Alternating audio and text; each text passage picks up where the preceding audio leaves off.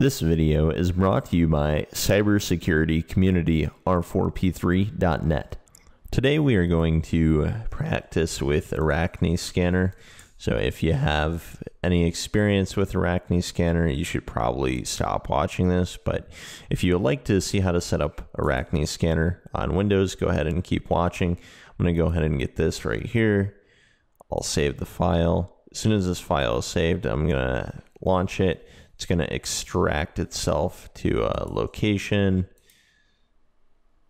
And there we go. It's beginning the extraction process. As soon as the files are extracted, I'm going to open up my downloads folder and I should see the Arachni folder. And it should be done in a little bit. I'm going to pause the video.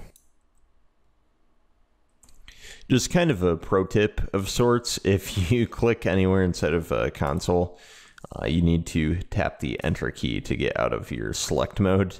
Otherwise it just stops. I don't know, it's stupid. But anyways, I'm going to pause it again until it's finished extracting the archive. Alright, so that is all set. What we're going to do is come in here and find this web bat. We're going to right click it, click run as administrator. I just go ahead and tap yes there. It's going to take just a little bit of time here to launch this bat. But as soon as it does, we should see that it's listening on localhost. Right there. So 9292. So then if we go over here and do localhost 9292, there we go. Default information is here, let me pull it up quick.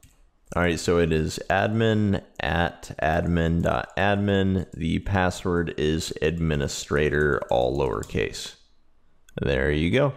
From there you can go in and schedule a new scan, or I mean create a new scan or schedule a scan. You can edit your account, change your password. Of course you need to put administrator again.